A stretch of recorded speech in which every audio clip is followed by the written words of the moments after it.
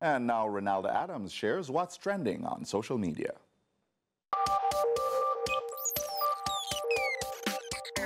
So what's trending online today? The public is responding to news of over 200 Indians without proper documentation landing on our Jamaican soil. The Indians were allowed to deboard the plane, even though it was later discovered that they did not have any returning flights scheduled. They were also allowed to stay at the Rock Hotel under police supervision. Here are some of your thoughts. At Cypher's Mind writes, "Send them back. We can't allow foreigners to just violate our country like that.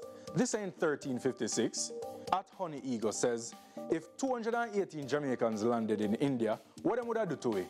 Exactly. Return them.